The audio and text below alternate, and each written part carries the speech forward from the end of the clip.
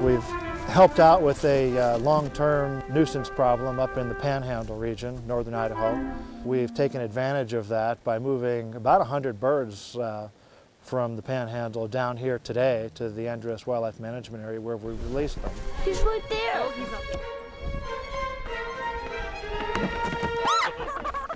The other thing we would like to do is try to inspire youth to be involved more in outdoor activities and get them involved with wildlife. So we invited a lot of kids out today to take part in this release.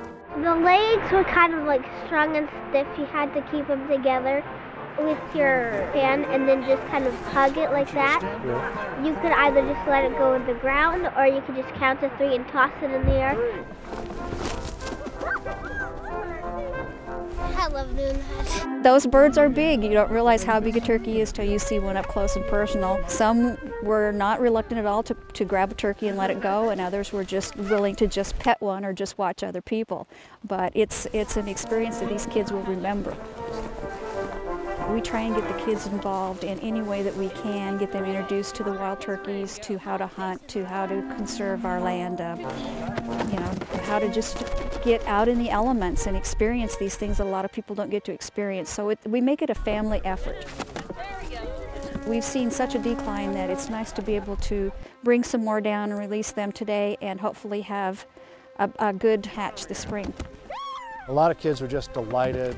First time they've ever had the opportunity to be this close to a wild animal like this. It was awesome. You can like literally feel the force when the turkey takes off. It's like a huge rush of wind. It's cool. As part of any movement of animals throughout the state, we like to do some disease testing. So we've taken about 20–25% of the birds today. We've drawn some blood for them and we'll take that to the lab and just ensure the health of the birds, that we're not moving diseased animals around. They oftentimes try and find if there's disease or test for genetics or different things like that, depending on, you know, what we've had in the past that they need to look for. I released the first and the last turkey there was.